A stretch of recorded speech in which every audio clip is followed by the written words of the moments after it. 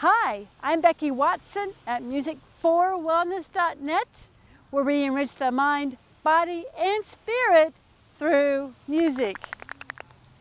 In today's episode of the Health Beat video, I am showcasing how I use my Seashell Castanets. And what fitting way to do it in a beautiful scene in Norfolk, Virginia. This is Ocean View Beach, and where you see lots and lots of seashells. I grew up on a farm in Kansas and wanted to see the world. So I joined the Navy and spent 25 years in the Navy, traveling all around. And recently retired from the Navy and stayed in Norfolk, Virginia. So I can say we are no longer in Kansas anymore.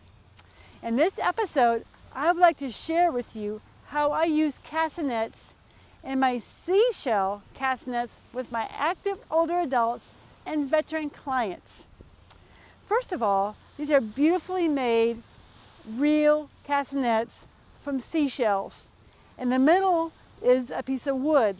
This is great for handling of them. But if you shake them, you can hear them clip, clipper, and clatter.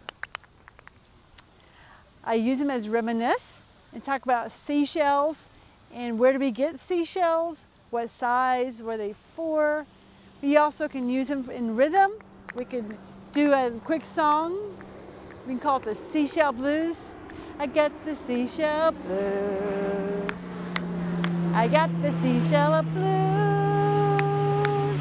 I'm gonna tap, tap, tap my blues away. I got the seashell blues. You get the idea. I love the Seashell Blues because it's a good rhythmic tune. You can use it for gross motor skills to raise up high, raise down low, to the right, to the left. You can tap each other's seashell. You can circle around. You can hide them as if you're at the beach. Lots and lots of ways to use Seashell Castanets. I'm Becky Watson at music4wellness.net.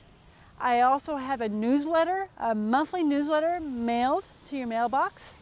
You can sign up for my free subscription to my newsletter at music4wellness.net, where we enrich the mind, body, and spirit through music.